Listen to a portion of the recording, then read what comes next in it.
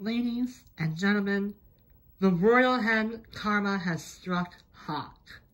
Because if you remember correctly, Hawk won the Battle of the Birds against Royal Hen last week for Elton John nights.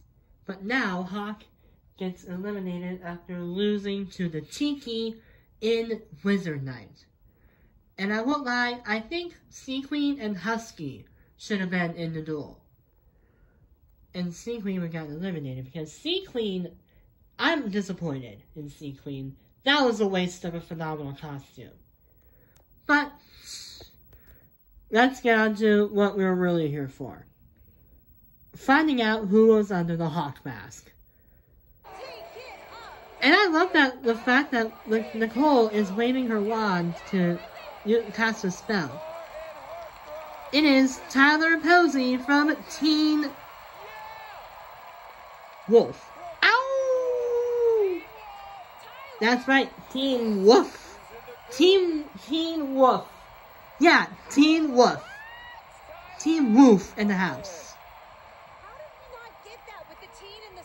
Yeah, how did you guys not get that one right? That's similar to the Pickle, who was unmasked earlier. None of you got it right. But I did.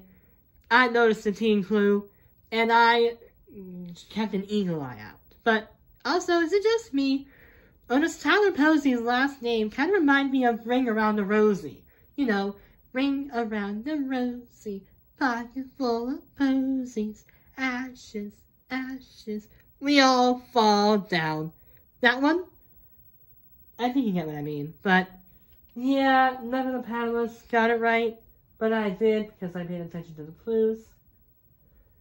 And I am now 6-0, I think? I don't know. But now, next week is One Hit Wonders night. And I am a little nervous about One Hit Wonders night. Because Group C allegedly debuts, which will feature Anteater, Candelabra, Donut, and most notably, my favorite of the season, Hibiscus. And I really don't want to lose Hibiscus.